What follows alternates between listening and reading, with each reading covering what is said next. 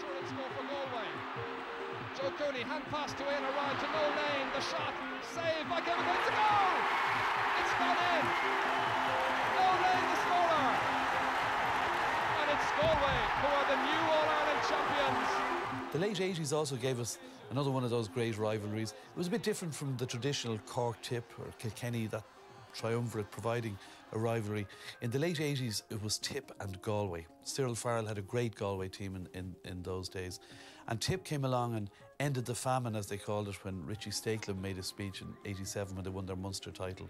But they were unable to get past Galway in the first couple of years. And Farrell's team was a great Galway team. And they eventually lost to Tipperary in the '89 semi-final. But '89 had the two semi-finals on the same day in Croke Park, and whereas Tip beat Galway in what everyone expected to be the big match, Offaly were playing Antrim in the other semi-final, and this was expected to be a comfortable win for Offaly, as it was for most teams against Antrim in the semi-finals in those days. But the Antrim team caused one of the great upsets of the last 30 or 40 years by beating Offaly, a fine Offaly team, and it was an amazing victory.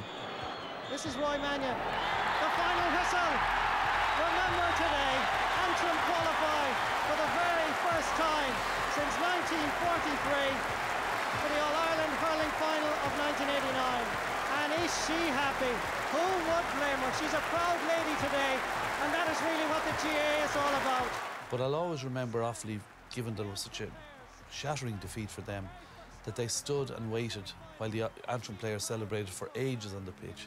And the Offaly players lined up and applauded the Antrim team off the field, which was a really magnanimous and generous and proper thing to do. But given that they knew they were going to get a lot of stick when they went home for losing that match, I thought it was a great element of sportsmanship from those Offaly players. Oh, look at that. A marvellous day for hurling.